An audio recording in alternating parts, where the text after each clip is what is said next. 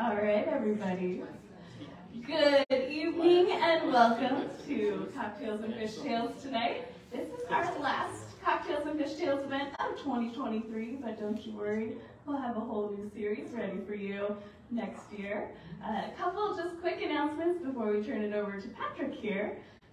Main thing, you should all be saving the date for our annual benefit, Make Waves. This is our 9th annual. It's going to be hosted here at Ocean 5 on October 19th, 6 to 9 p.m. It's going to be a blast. There will be food, there will be cocktails. Bring your friends. And this is our hope to make $5,000. Not 5,000, sorry, 15. One more zero. We could have, I'm good at setting really doable goals. So yeah, Lizzie. $50,000. So tell your friends about it. We'd love to have you to support our learning and having fun and just our education endeavors through Harbor WildWatch. The other thing to keep on your radar is our Peer Into the Night programs are coming back as that chill of fall starts creeping into the air. So first Saturday of the month, October through November, December, January, February, March, we will be out on a local dock here in Gig Harbor. The one on October 7th will be at Jersich Dock.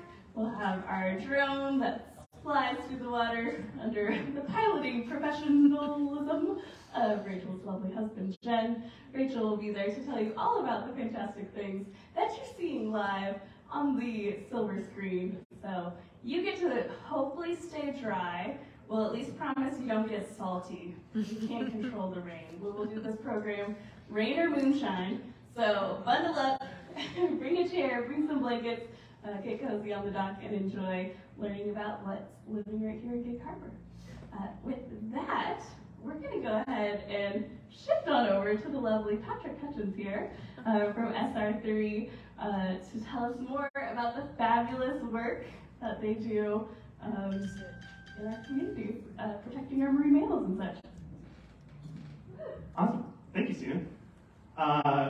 So like Stina mentioned, my name is Patrick Hutchins. I'm the Community Engagement Coordinator for SR3. I promise we'll talk about what that name means in a second. But we are Washington's first wildlife rehab hospital specifically dedicated to ocean animals. And we've only been open for a couple of years, so it's been a really interesting process. And I titled our talk, "What are we going to do about this?"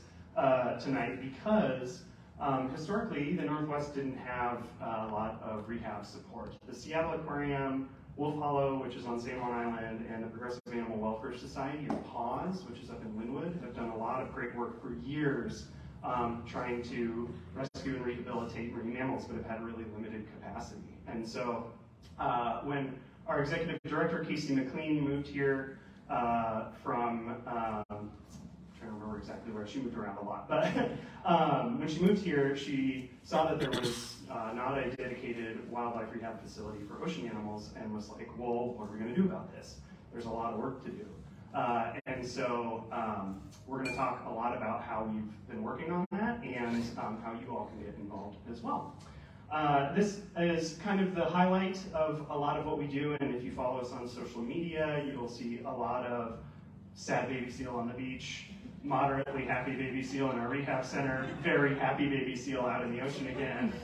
This is Corvus, who is an animal who actually came to us from Burien, just south of Three Tree Point, and was very sick and malnourished when he first came in, and then got back out into the wild and was quite healthy and happy. Bump over to our next slide.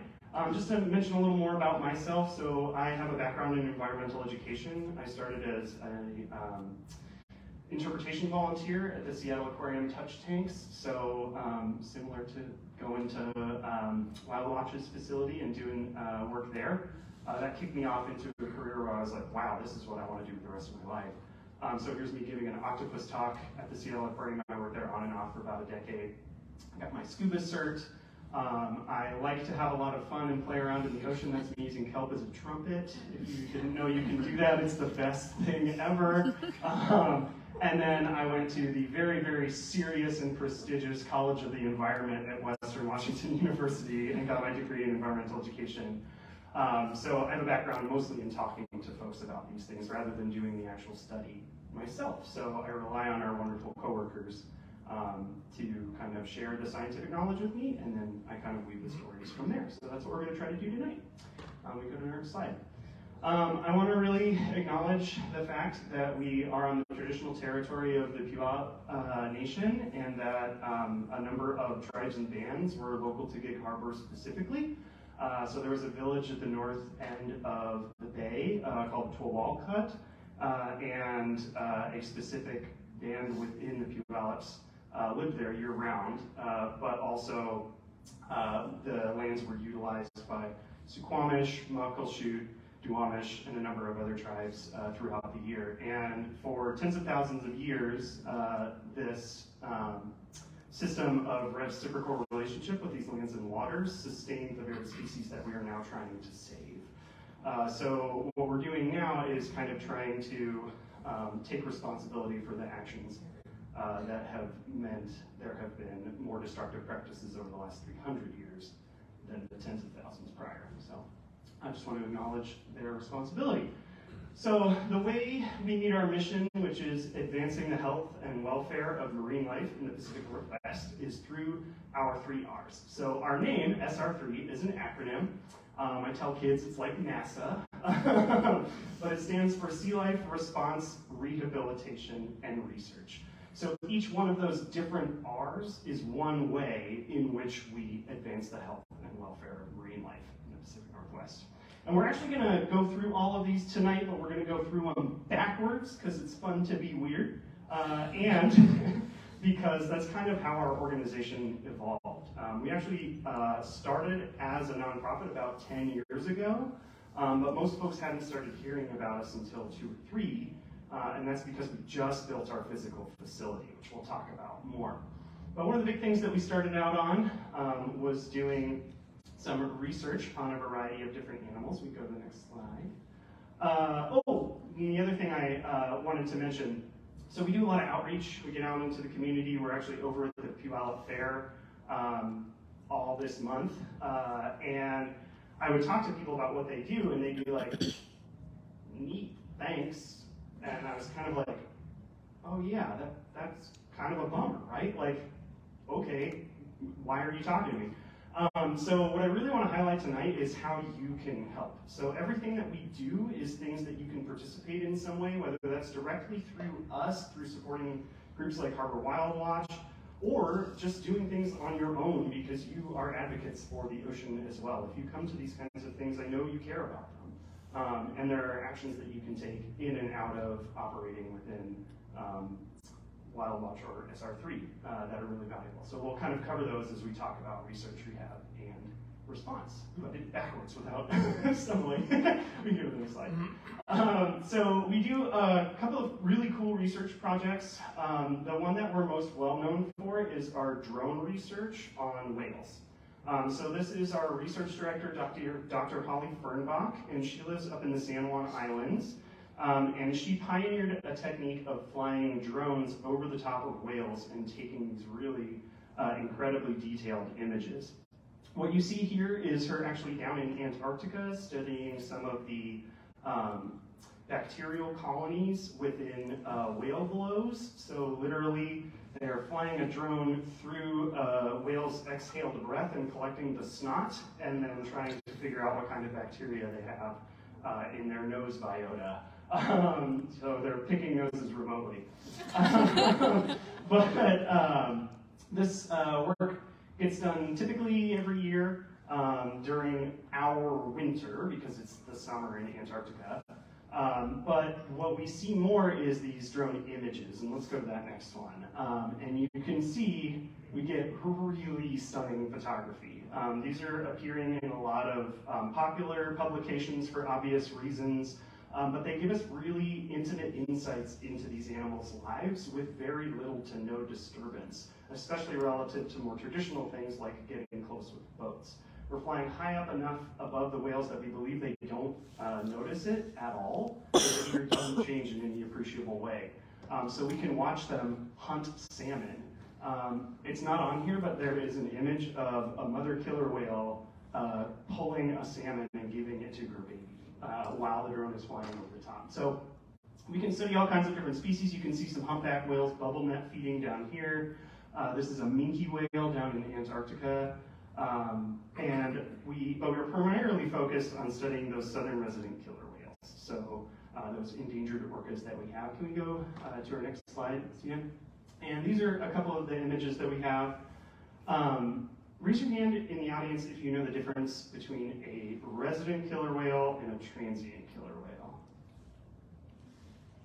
Cool. Does anyone not know? Everyone's looking at me, so if you raise your hand, you won't know. That's great. Okay, so we have a few different types of orcas in Puget Sound. The ones that we refer to as transient killer whales, or Biggs's killer whales, which were named after a scientist who studied them in the 70s. They mostly eat mammals. In fact, they exclusively eat mammals, mostly harbor seals and harbor porpoises. And then resident killer whales, which is a name that's kind of starting to fall out of favor because they don't hang out in Puget Sound as much as they used to, only eat fish, and they almost exclusively eat salmon, particularly during the summer. And we'll talk about why that's consequential in a minute. But when we fly over the top of these animals, we can get these really detailed pictures of their body. And we know exactly how far the drone is above the whale. And so we can calculate all these biometric details of the whale just by looking at it. And so we can tell how wide they are along their belly, so we can tell if mothers are pregnant.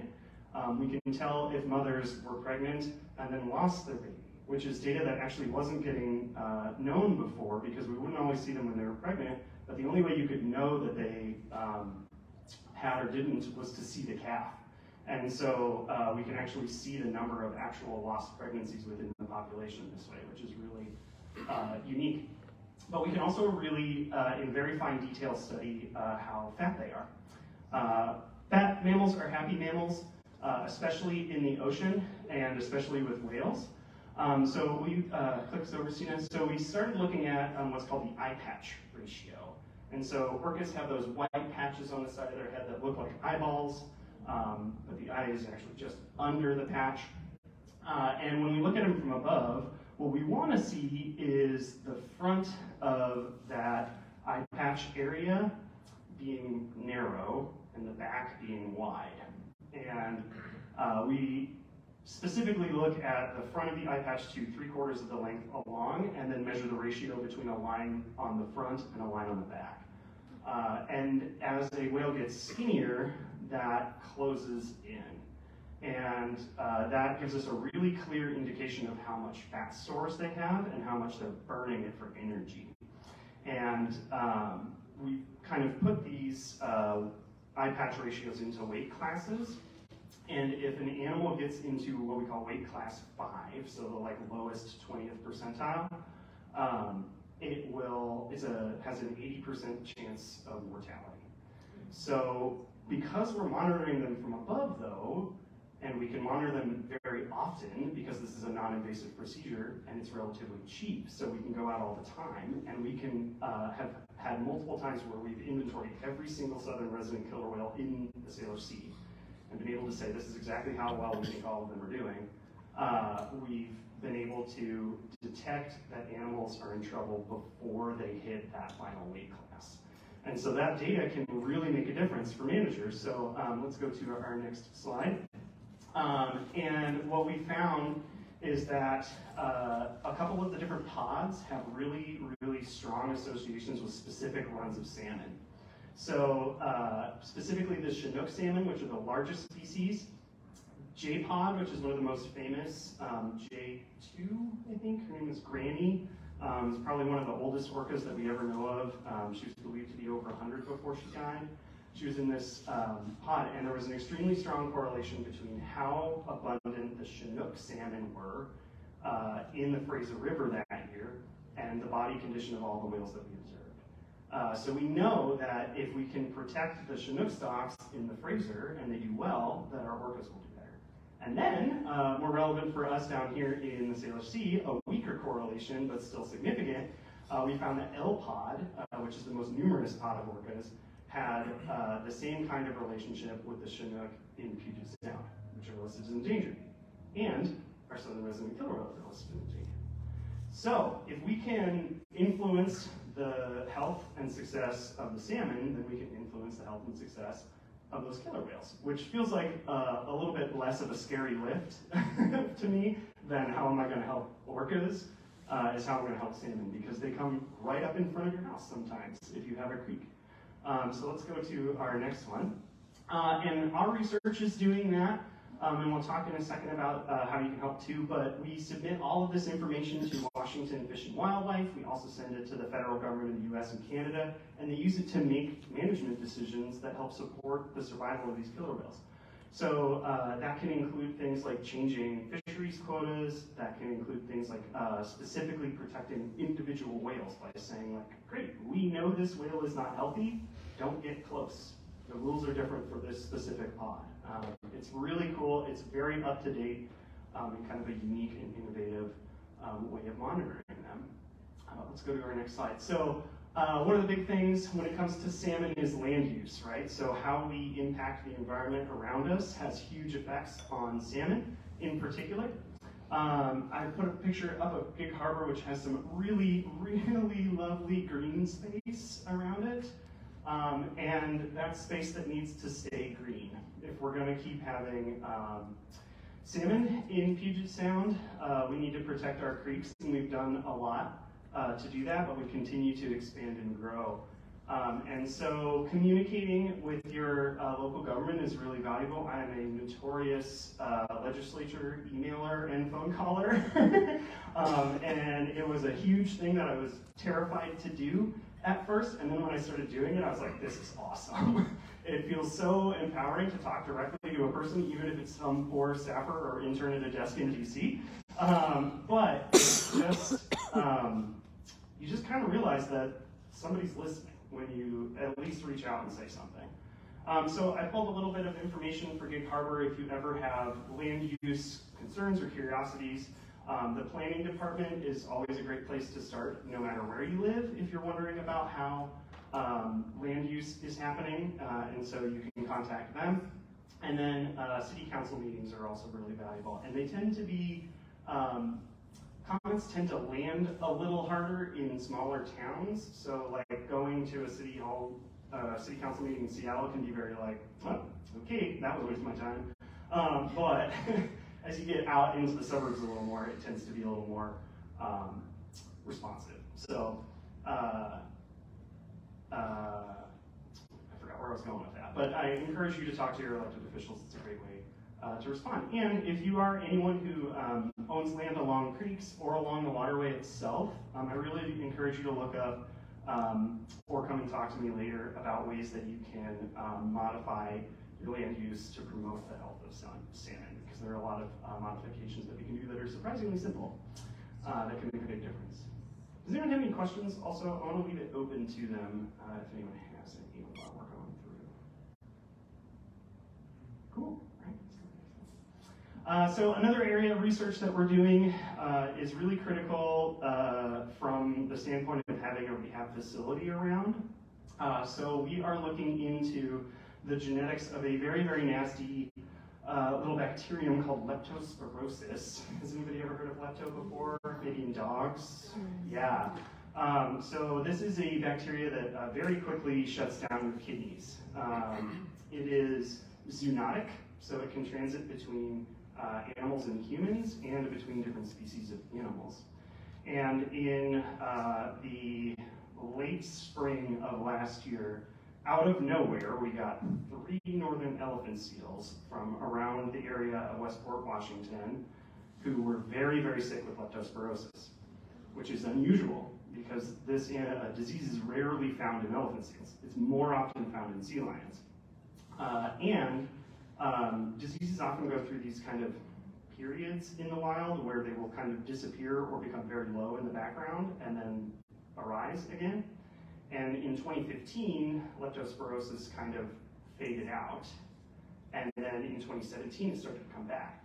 So an important question is, where is it hiding when we don't see it? Are there animals that we're not paying attention to, like elephant seals, that it might be hosted in and we don't know it, and they overlap on breeding colonies with sea lions at different times of year?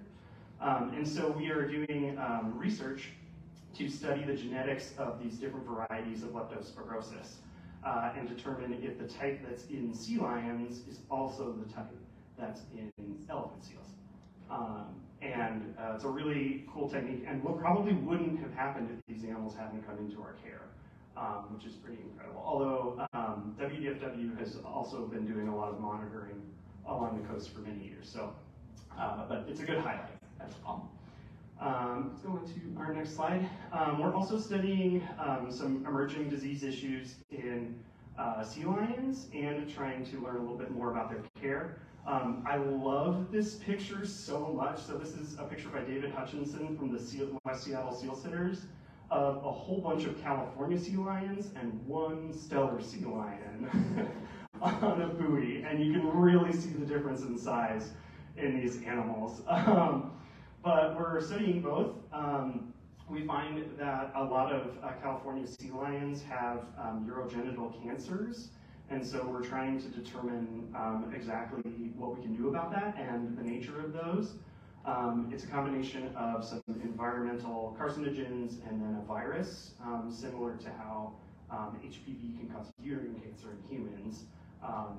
This variety of the herpes virus can cause urogenital cancer in sea lions. And then we're trying to learn reference ranges for healthy sea lion urine. We have for a long time known basically what the pee should look like for a lot of domestic species, but almost nothing about pinnipeds, marine mammals with flippers. And so we're trying to learn that so that we can give them better care and understand what's normal and what's not when we look at them in the wild, which is really important. Establishing a baseline is critical, and we just haven't done it for a lot of species. So let's go into our next one. And of course, when you're talking about research, it can be like, well, okay, I'm not a research scientist, or maybe you are. What am I going to do about this? But a lot of the funding that we get for our research is through grants, through both the state and the federal agencies. Can anybody point to which one is Washington State Legislature and which one is Washington's on the left, U.S. Capitol's on the right. But these are the representatives for your districts in Gig Harbor. I don't live here, and so I had to look these up, so if anyone knows more up-to-date or accurate information than I do, I apologize. But these are all great folks to get a hold of. And I found that one of the big barriers to talking to anyone about something that may be contentious or that you're passionate about can be that feeling of well, they're not going to really listen, or we're all in the echo chamber anyway, right? But the echo chamber doesn't break until you start talking through it. And so I really make a point when I know there's something that I care about and I want my legislators to know about it, that I talk to the people who I know theoretically aren't going to listen, because at least I said something. And I think that can be a good thing to do. And just always treat people with humanity. Even if you don't like someone, even if they do something that is actively harming you, they're still a human being, and being a human is hard. I try to be kind whenever I do it. But yeah, these are the folks you can talk to. No relation. Spencer Hutchins is not related to me as far as I know. But yeah, we can move on to our next slide. So I mentioned before that we probably wouldn't have learned as much about the lepto condition in those elephant seals if we hadn't had the opportunity to do rehab. So it's a big deal that we're here. I mentioned that PAWS and Wolf Hollow have been doing the work for years, but we're really upping the state's capacity to be able to respond to these animals. So between the two of them, they could only take care of around 10-ish harbor seals a year. And that's it. No other species, and only that many. So in 2021, which was the first year our hospital was open, we cared for 45 patients. Last year we cared for 49. We're at 31 this year. So we've significantly increased the capacity, and we can treat a lot more varieties of animals. So let's go over to our next one. This has also led to a massive expansion in our staffing. When I started, we had 4 full-time staff, myself included. We have 11 full-time staff now, more than 120 volunteers, interns, and part-time staff. So I'm in the middle on this one just because I'm giving the talk, but I just want to give shout-outs to our full team who do all kinds of incredible work with very limited resources. Where's it at? Thank you, good question. We're located in Des Moines, Washington. So just up the road north of Tacoma a little ways. If you've ever been down to the Des Moines waterfront, which I am pronouncing yes on purpose, it's a Washington thing.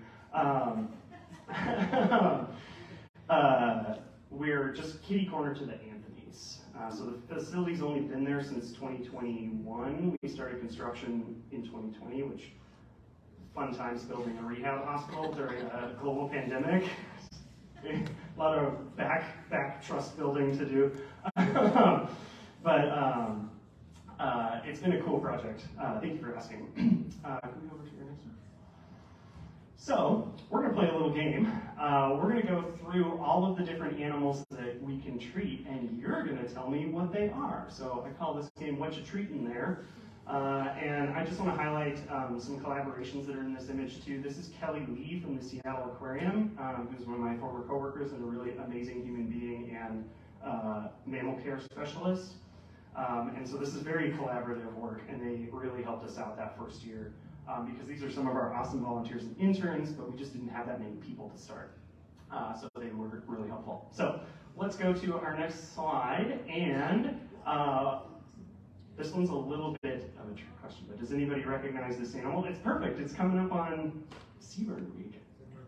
It's a grebe? Not a merganser. It is in the duck family. Is it a grebe? It's a grebe. Does anybody know the species? I'm going to guess a red-eyed grebe. Ooh, that's a good guess. That wasn't the field mark the researcher was thinking of when they named it. It's this one. Not crested. This one. Can you click it real quick? Oh, okay. I didn't put the name on. This one's a horned grebe. This is one of my personal favorites, but I have the on there because we don't rehab birds. I really want to make that point. We get a lot of calls for like, there's a goose on my lawn, or like, this crow is acting weird. And we do respond, like I mentioned before, with kindness, because people are freaking out. They're worried about an animal. Sometimes they just don't know what's going on. We had one caller who like went through the full cycle of like, this crow's dying, I'm a little worried about it. Actually, I don't know that much about crows. Can you tell me about crows? Wait, I think it's fine. Which was my favorite phone call ever. Paws and Wolf Hollow, and there are other rehab facilities that can care for birds. And if you do call us, we'll help you find them. Because just because you talk to us doesn't mean we should be like, sorry. So we'll help you connect if you need to. But their information is here on the page too, so you can utilize that if you like. Okay, so this is one of the types of animals that we can care for. You can shout it out. Yeah, this is the sea otter. So the northern sea otter specifically is the subspecies, a little bit bigger than those ones down in California. And you can always tell a sea otter by their kind of blondish head and the fact that they're usually floating on their back. They also have really big flippers for feet and cute little dexterous hands on the front. We can't care for river otters. So even though they live in the ocean oftentimes here, because they are part of the Fish and Wildlife Service, because they're not technically a marine mammal, they're not under our jurisdiction to rehab. So if you do have worries or problems, they can be smelly and dramatic, they're weasels, we can connect you with the right folks. But if we did get a sea otter from the outer coast, we do have the capacity to rehab them. So let's go on to our next one. Ooh, this one's a little trickier. Anyone know? Ooh, good guess. It's not a dolls. Harbor porpoise. Yeah, it's a harbor porpoise. Yep. So I tried to get like a ding noise, but it didn't have one. Yeah, so harbor porpoises, we can also take care of other small cetaceans like Dall's porpoises, Pacific white-sided dolphin juveniles maybe. we have the permitting and staff with experience working, especially with dolphins. Often these are animals that by the time anyone knows anything is wrong, they're so sick that the way that we can help them is to humanely euthanize them. That is a practice that we utilize, and I like to be honest with people about that. Because often when animals like this are far inshore, they're very injured or very, very sick. And so to attempt to care for them or to leave them there would be to just allow them to suffer, and that's not something that we want to do. But we haven't had a harbor porpoise yet. These first few are species that we haven't cared for, and I'll tell you when we jump into the ones that we have. But let's go on to our next one. Ooh, kind of gave this one away earlier. Stellar sea lion, yeah. Ooh, nice, I love it. Yeah, so this is a big male up in the San Juans. They have that really bulky appearance. The other thing you can always tell a California and a sea lion apart, or California and a stellar apart, is by their vocalizations. California sea lions classically go, or, or. They're the San Francisco Bay sea lion. And stellars will go, Rrr. So it's really funny because you'll be passing by rocks and you'll hear like, or, and then you'll hear one, Rrr, and you know that's got a mix of the two species. So I love sound effects, so there'll be more. All right, what about this one? Harbor. California. Ooh. Raise one hand if you think it's a California sea lion, raise two hands if you think it's a harbor seal. Okay, so we're going to go into a little bit of anatomy here. It is a California sea lion, yeah. So sea lions and their relatives can stand up on their flippers. This isn't a great image of it because she's kind of flopped. But they will be able to turn their wrists and their hips under their body. And then they also have ear flaps. So if you see those little ears sticking out on the side, then you know that it's some kind of a sea lion or a sea lion cousin. Thank you, Steve. Okay, let's go to our next one. Oh, wow! Nailed it, yeah. Very good. So another sea lion relative, fur seals are in the same family as sea lions, but they have much thicker fur, and usually the fur is distributed in different patterns on their flippers. Okay, so we're going to move into the animals we haven't taken into northern yet. But this is one of the types that we've treated. Does anyone know this animal? Guadalupe fur seal? Yeah, awesome, nicely done. So this is a Guadalupe fur seal, or we just call them guads because it's fun. But this is don't tell the others, this is my favorite patient we've ever had. So his name was Kazoo, which was the name that I came up with because they vocalize like this. And it's very hard to have a budget meeting with an animal outside going every minute or two. But if you were like, that looks exactly like a northern fur seal, they are very similar. And in fact, Western science did not know that there were two species of fur seals in the Pacific until the late early 1900s, when we were like, maybe we should start writing down what kinds of things we're killing en masse. And then they were like, oh wait, there's two different types of these. And this is a species that was at the precipice of extinction. They were so heavily hunted that they were found in exactly one place on one island in a specific cave when they were breeding.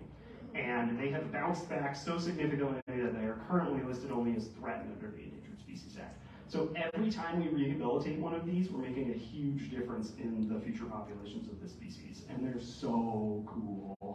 They're such little punks, I love them. But let's go on to our next one. I can recognize this one. Elephant seal. Elephant seal. Yeah, this one is a northern elephant seal. So the trick on this one, I did this on purpose. This is a female northern elephant seal. So she's a subadult. Her name is Pickle. She was the first patient we treated this year.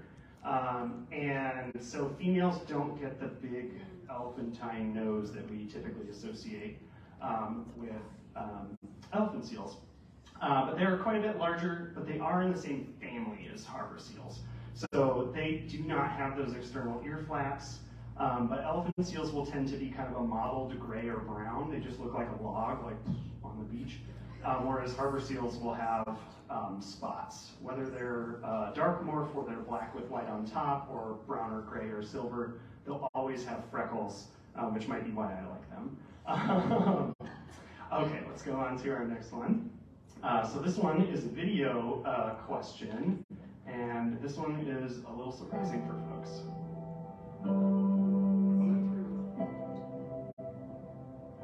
Okay, so we've got a sea turtle. Is anybody counting the scutes right now and trying to figure out which species it is?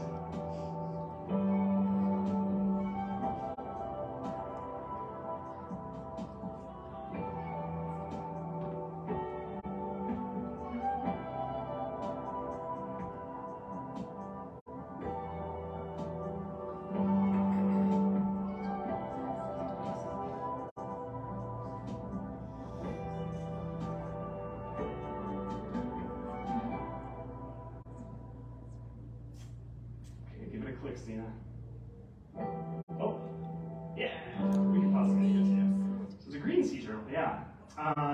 So this is our only sea turtle so far. Sea turtles do turn up in Washington and Oregon periodically. Unfortunately, this is an animal that didn't make it.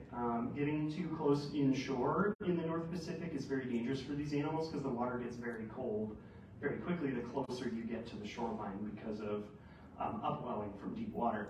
And since they're a reptile, their body slows way down when they get cold. All of their processes slow down or shut off. Their immune system is heavily suppressed. Their ability to digest food is heavily suppressed. This animal was in our care for 2.5 months, and it didn't eat once. And it was able to continue to swim around and move and do everything you would expect them to do. Reptiles are really incredible.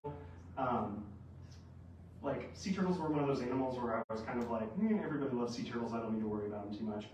But then we had to do breathing watch for this animal to make sure they were still alive. And you had to check and make sure that at least one time every 10 minutes they took a breath. So it's an animal that can just kind of operate in a way that we can't even comprehend on a time scale that we don't really understand. And it was just very humbling to be around an animal like that. And so now I absolutely love sea turtles, so I'm on that team now.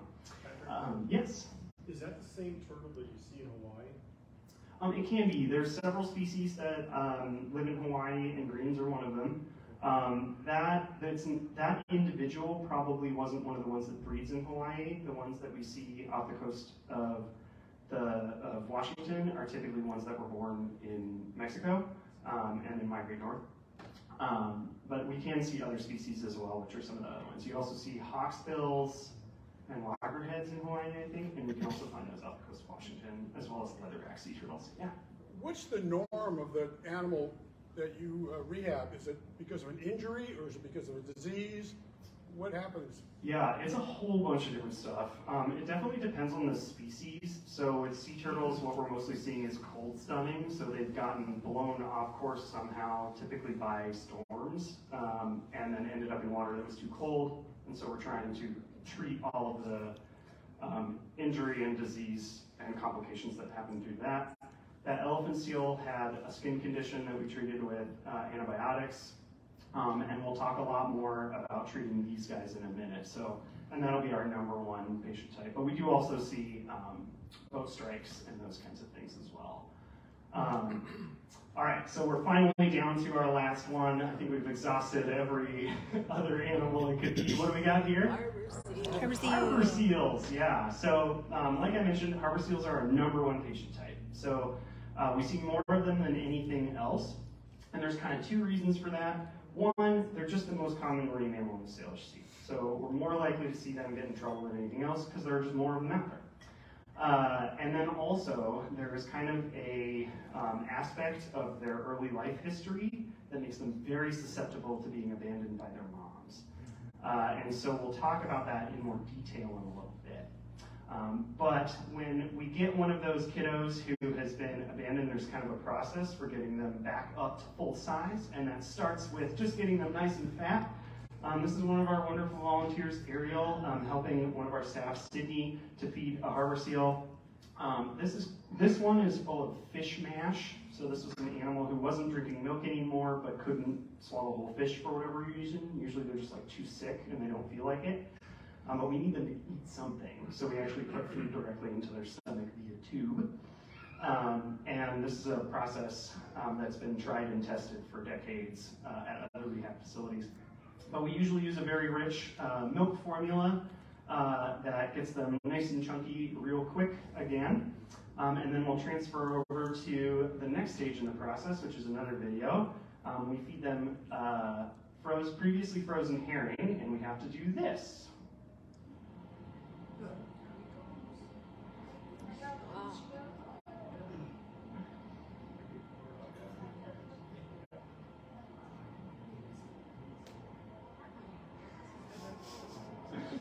I just love that he licks his lips at the end. It's so good. We call this process fish school. It's literally teaching them how to eat fish. Because the fish are already dead, they don't really understand that they're food. They normally rely on an instinct to pounce on things that move quickly, kind of the same way cats do, to learn how to eat.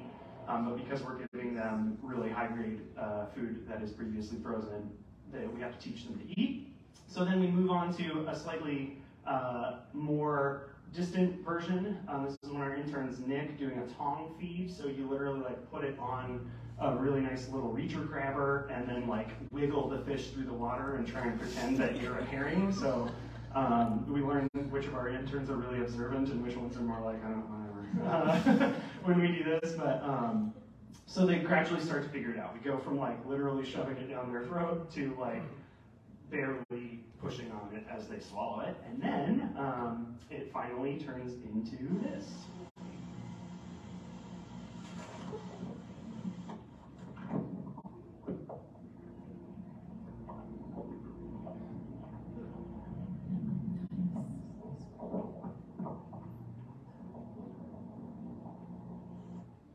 So they get really good at consuming those little guys. Harbor seals in the wild are generalist predators. They're kind of like the raccoons of the sea. They'll eat literally anything. Come up and take a look at the skull later and see how versatile their teeth are.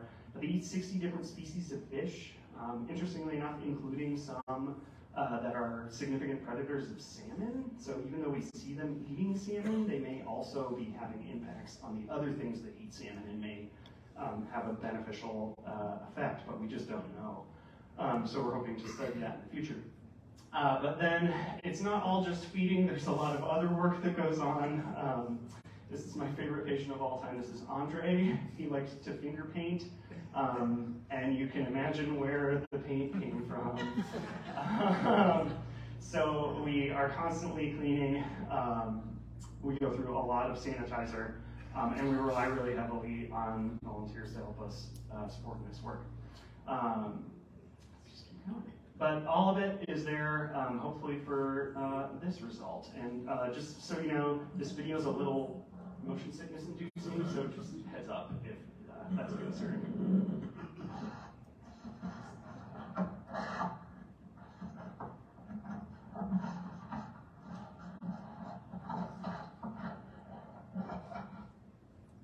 We need to get some of the WildWatch staff to help us with filming, I think.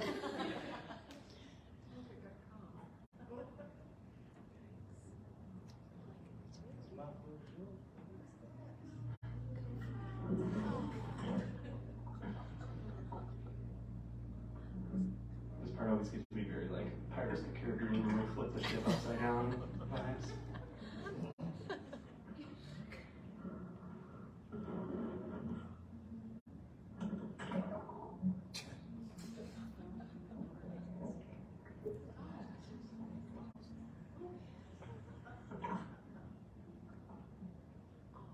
So that's Aurora getting to go back to the wild out near Blakely Rocks in 2021.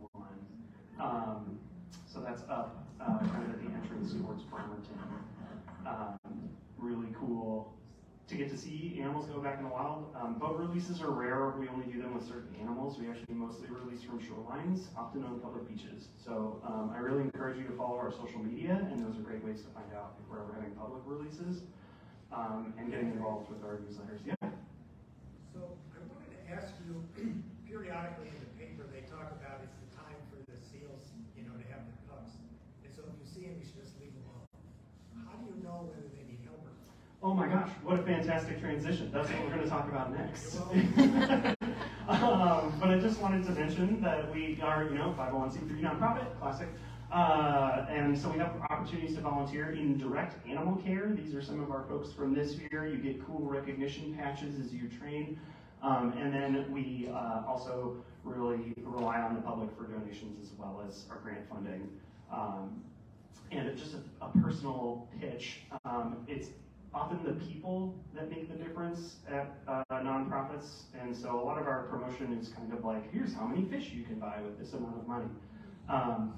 But if there was a giant, infinite pile of herring and no one to give it to the seals, things wouldn't function. So just want to highlight that the humans make a huge difference. And we do incredible things with very limited resources. So that's my high horse. So response. So we have this really fun ambulance. It's a little better at PR than it is at being an ambulance, but it's further important. It was donated or given to us at a steep discount by the Redmond Fire Department, so it was previously a human ambulance and now it's for seals. And we use it in a couple of different ways, but one of the ways that we don't use it at all is when we work with these animals. So some species are just a bit too big for us to put in our 12-foot diameter pool, and that includes things like this gray whale.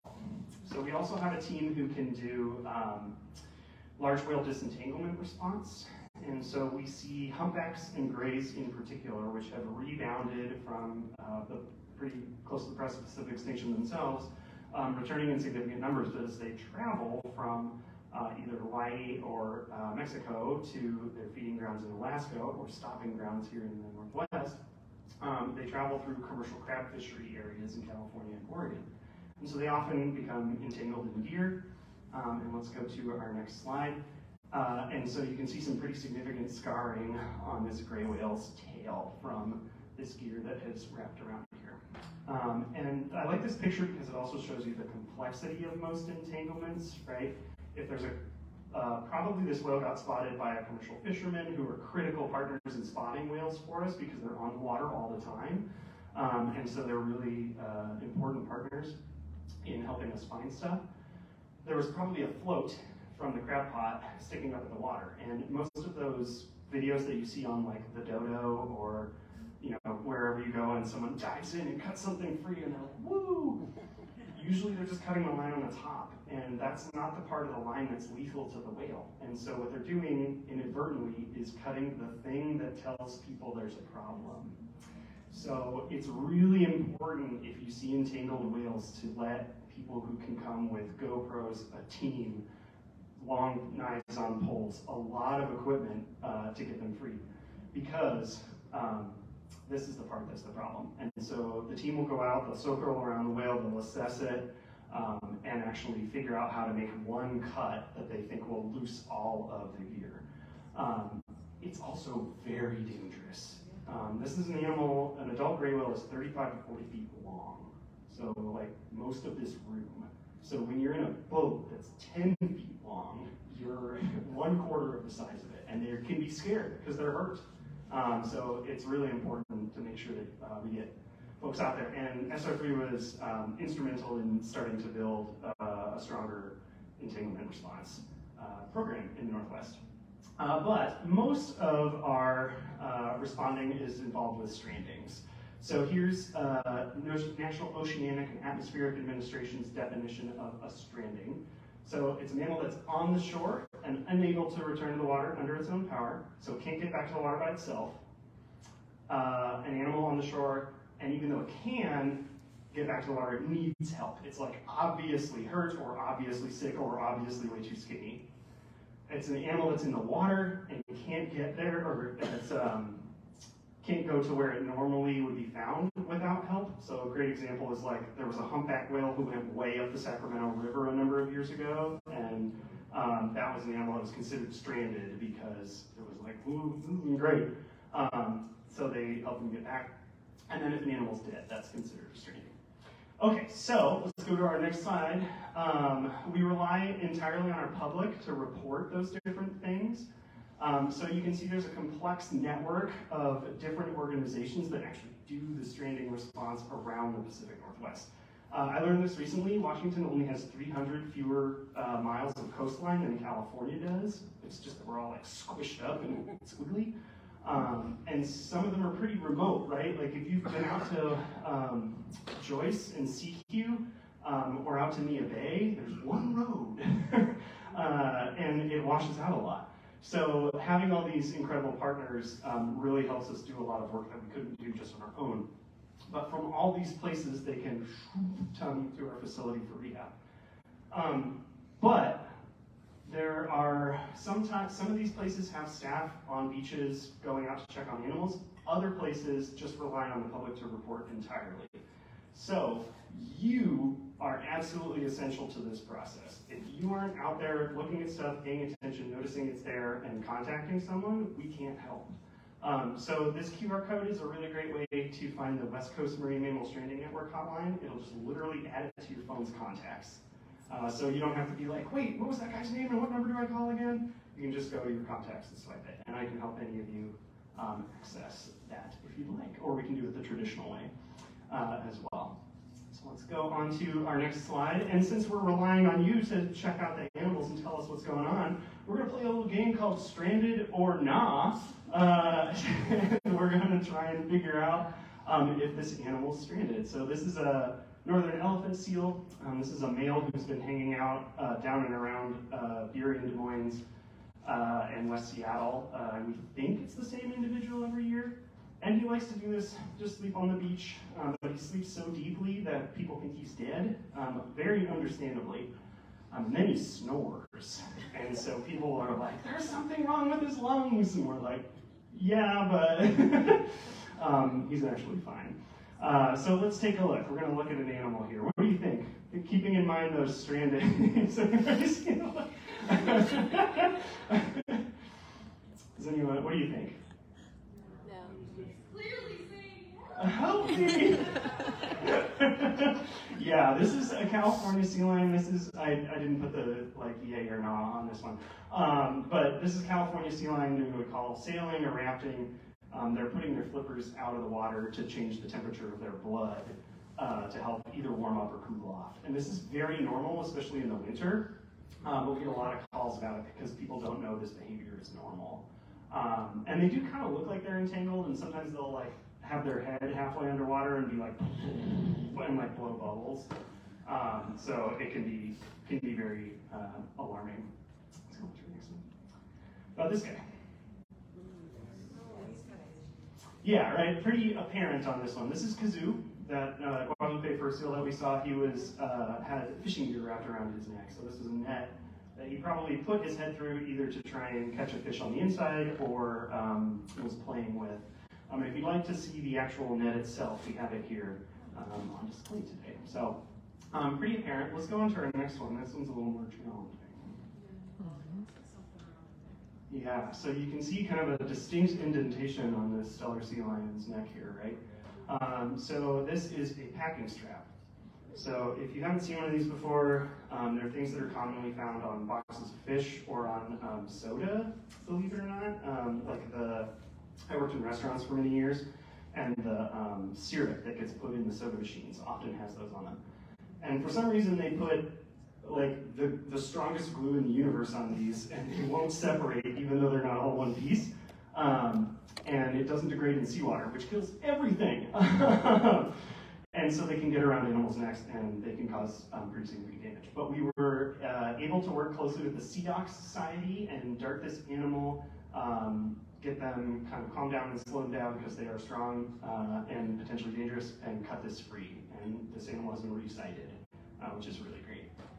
Let's go on to our next one. And now we're getting into harbor seals a little bit, which is where we get into kind of the nitty-gritty. Okay, here's some thoughts about skinny. Feel free to just like throw words or ideas out there. Looks injured. What do you see that makes you say he's injured? Oh, so thinking about like how our bodies are typically in a single line, and this looks maybe twisted at an angle. Yeah, what more can we find?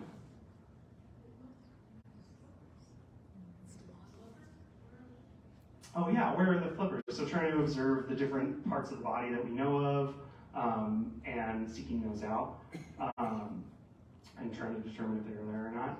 Yeah, overall, this is an animal that definitely needs help. There's kind of a lot going on. They are way too skinny. A baby seal should look like a very well-stuffed sausage. There are far too many sharp angles on this animal. You can see this is where their shoulders are, this is where their ribs end, this is where their hips are. These are their rear flippers here. But interestingly enough, these are the legs of the seal. The flippers are their feet. So if you x-ray a seal, they look like us going like this, but all of this part is just wrapped in a single tube. It's like they're wearing a very tight skirt. So you can actually see the ankles and the knees of this seal. So they are way too thin. Their fur looks unkempt. They do have all their flippers, they're just wet, so they look dark and are hard to see.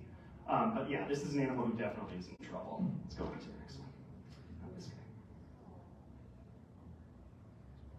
Oh, it's good. Yeah, this is a very happy seal. They're nice and round. They also have these really beautiful, their fur looks really healthy. They also have these really beautiful eye rings. So often people will see these and think it's like an injury of some kind or they're bleeding, but this means they're hydrated. Because when they're sitting out in the air, they want to keep those big black eyeballs nice and wet. And so they're constantly shedding tears to kind of keep them damp. And so if you see a mostly dry seal with those patches, that's a good sign. It means they're hydrated.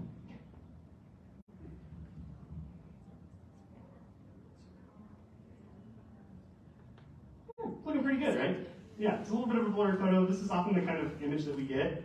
So if you can, Galaxies and iPhones have incredible cameras now, so you have no excuse. But yeah, it's a nice chunky seal. They're hanging out on the breakwater, which that is a place that is hard to get to for a predator, right? So it's a good spot to hang out, even if there's a lot of boats around. So this is an animal that is totally fine.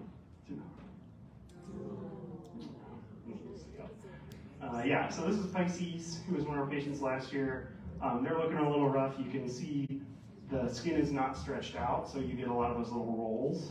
That can be a sign that they're too thin, and you can start to see some of those things.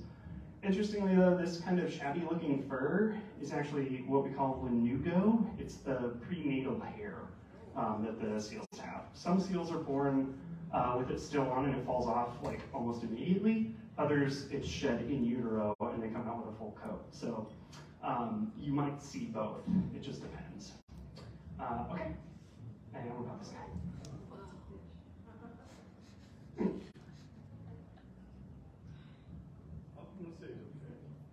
Yeah, this one's kind of a tougher call, right? It's like, no. This is what we're going to start seeing this time of year. So pupping season for harbor seals is typically May to September, but then they transition away from their mom and they start eating fish on their own. I'm notoriously bad about time, so if I need to shut up, let me know.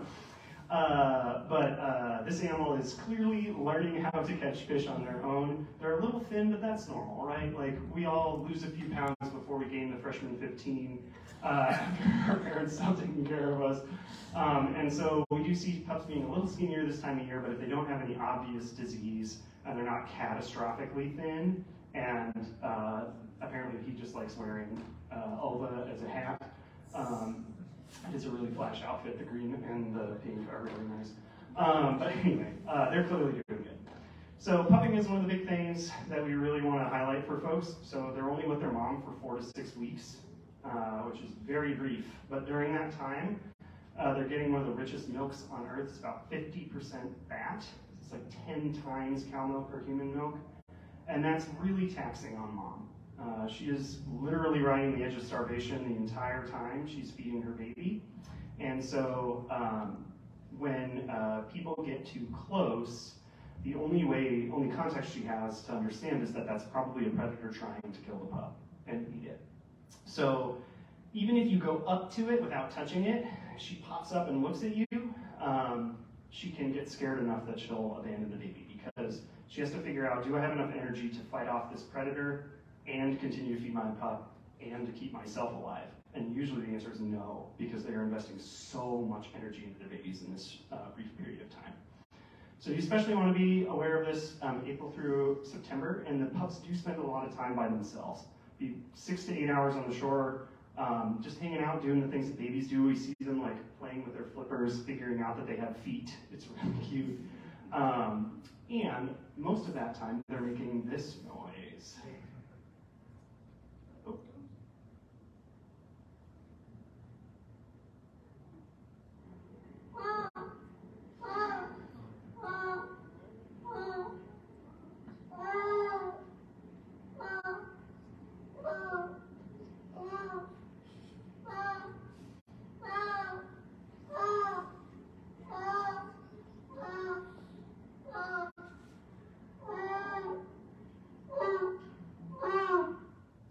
And that sounds a lot like someone going, "Mom, Mom," right?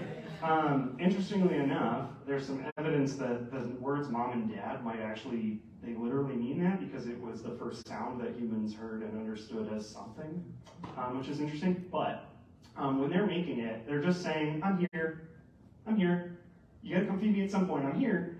And mom can hear that up to a kilometer away. And so she'll make foraging dives, grab fish, pop those little ear holes on the side of her head, and listen for that whoa, whoa sound. And when it stops, that's when she knows pup's in trouble. So the best thing you can do if you see a baby harbor seal or any marine mammal is stay far away. If you're worried about it, try to take pictures and then contact the West Coast Marine Mammal Stranding Network or call us directly, and we can connect you with the folks who can come help. It can be kind of a mix of animals that we can respond to and animals that we can't. And unfortunately, there are animals, we have limited capacity. We are only so big a physical facility, and we only have so many staff and volunteers, so there are times animals are going to get left on the beach. I won't pretend that they'll always get to come into rehab, even if they need it. But we can take care of a lot of animals in a year, and we can make a pretty significant difference, and it is because of you that we're able to do that. So kind of highlighting this, stay as far away as you can, keeping your pets on a leash. We see a surprising number of animals that have been bitten by some kind of canine, likely either a coyote or a dog. And you want to check and see if you see any of those things that we watched when we were playing Stranded or Not. And then you can call this hotline, even if you're not sure. Because we want to know, like, I think this seal might be in trouble. And so we can find out. They'll usually get observed for about 24 hours before they come in, unless they're obviously hurt. So there may be a little bit of a wait. And then help others stay back. That's one of the best things you can do. I've often found that just being like, hey, there's a harbor seal pup here, they're resting, can you just go up on the breakwater and come back down? We really want to make sure to stay away, because their mom could get scared off if we get too close. People are almost always instantly like, okay, and move on, which is pretty cool. Every once in a while you get somebody who's a little more grumpy, but the vast majority of the time you don't. So I think that's mostly it. I just want to bring it back around one more time, because I hear a lot, I'm a millennial, and my generation and the one after me often have very bleak views on humanity as a whole. And something I'd just like to remind people is that for about 14,000 years, harbor seals and other species that we care about in the Northwest were not threatened by humans, but humans have always been here. And so it's not humans that are the problem, it's how we choose to act as humans. And only about 1.2% of that time have been really causing the problems. And so if for 98.8%, is that right, of that time we've been able to do better, then we know we can do it again. And that is the end of the presentation. So thank you very much.